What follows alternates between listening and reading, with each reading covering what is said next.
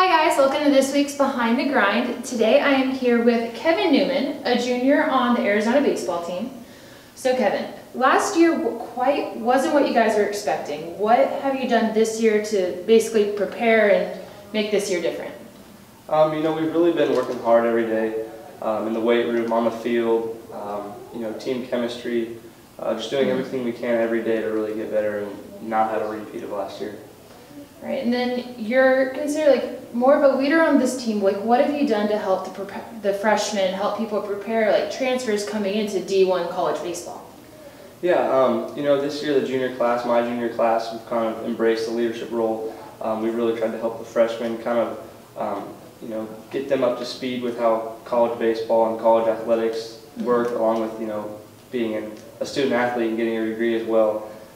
So we've helped them on and off the field, time management, as well as the speed of the game on the field.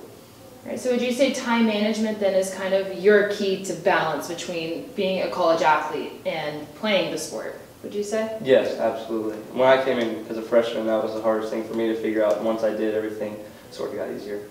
That's cool. And so then, getting to know you a little bit, what is your major here at the U of A? Economy and industry. And do you have any plans of what you want to do with it, like goals after college? I'd like to do something revolving around sports and business. Further than that, haven't really thought too much of it. Right. I'd also like to have the chance to continue my baseball career. So just looking forward to that. And for our last question, you personally, what are your goals for this season? This season, I want to do everything that I can to get our team back to the playoffs and eventually Omaha.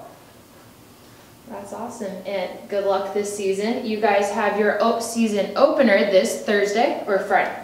Friday. Against who? Eastern Michigan. And is it going to be like a 3-game series? Yeah, it is. Okay, well good luck this season. All right, thank you. And thank you guys for tuning into this week's Behind the Grind, and we will see you next Monday.